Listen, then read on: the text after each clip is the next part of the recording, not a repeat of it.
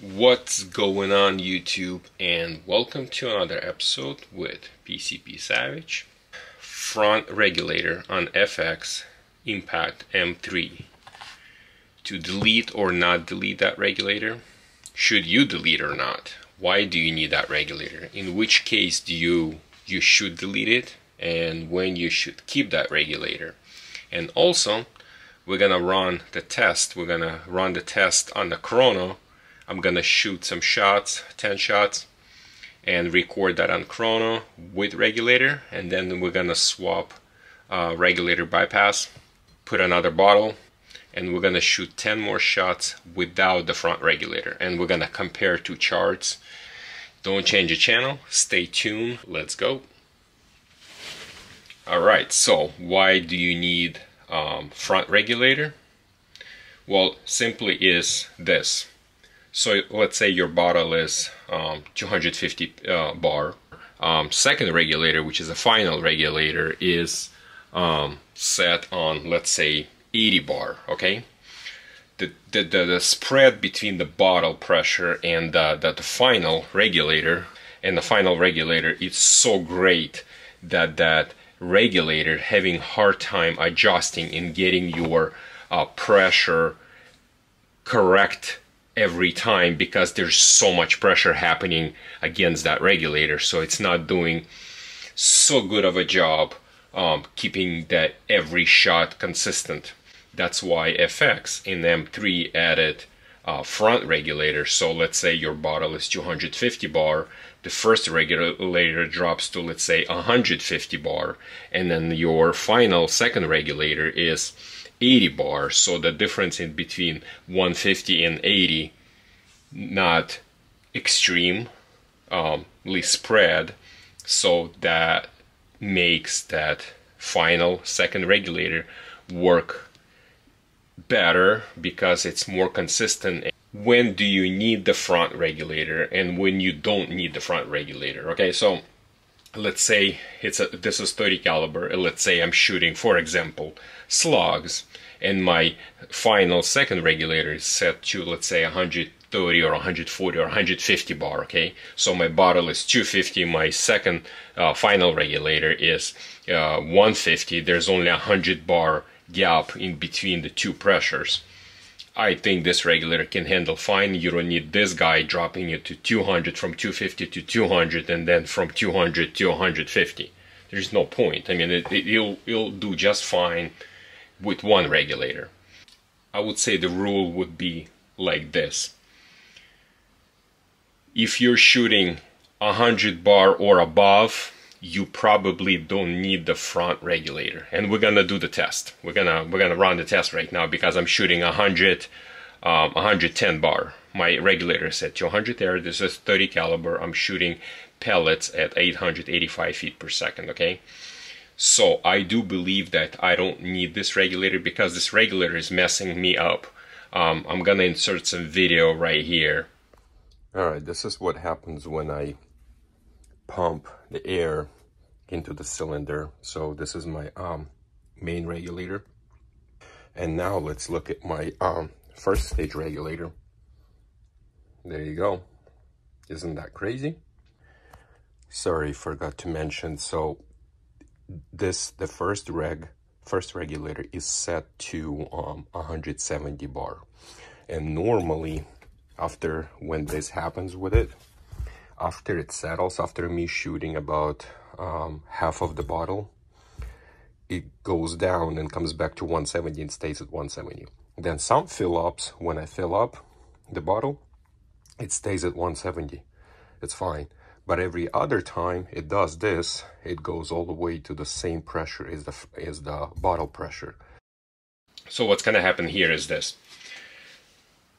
I'm gonna pump the bottle to 250 bar, okay? 250 bar. The second regulator, my first regulator is set at 170. I'm gonna shoot this gun. I'm gonna shoot 10 shots. We're gonna record on chrono. And then I'm gonna remove the bottle. We're gonna swap regulator with the regulator bypass thing, valve. we're gonna put another bottle that is also filled to 250, so our tests are exact, you know, in between the two tests. So we're gonna put another bottle, 250 bar, with the bypass, regulator bypass, and we're gonna shoot. We're not touching anything else on the gun. We're gonna shoot 10 more shots through the chrono. We're gonna get the numbers, and then we're gonna compare side by side. We're shooting 10 rounds with first regulator, 900. It likes to go up a little before it goes down. 895. I don't know why it's climbing up. 893. 905. That's 5 shots. 893. 892. 899. That's what, 8 shots. 92.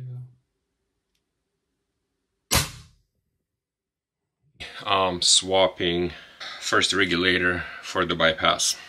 There's a bag, the part number ST0039. I think it's like $25 or something. So first we need to get bottle removed.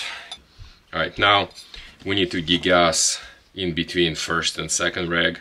So we unscrew that second regulator gauge slowly till you start hearing air coming out. Check the gauges.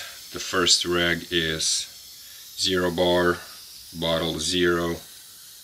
The first also 0. 2 mil. There you go. All right, the guard, trigger guard is out.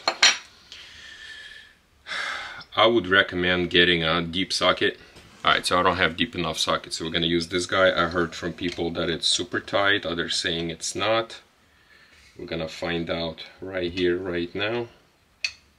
Careful, don't bump your valve adjustment. Okay, so we're holding a gun and then cranking it. Not bad. It went. All right, now we're installing the bypass. There you go, 110 on second reg.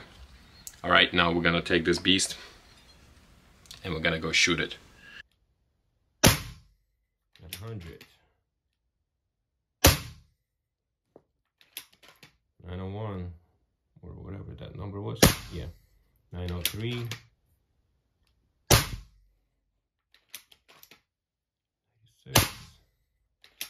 95. I guess I'm shooting 900, or maybe because of the temperature, it's cooler in the house. I don't know what changed, but I was set at 885 when I was shooting at the range before. 891. What shot is that? 8. Okay. 904. 896. And I promised the movie theater video. So this is my basement. In the basement I built myself a movie theater. I built this myself, everything. Double walled, sound insulated, so there's a wall space, another wall.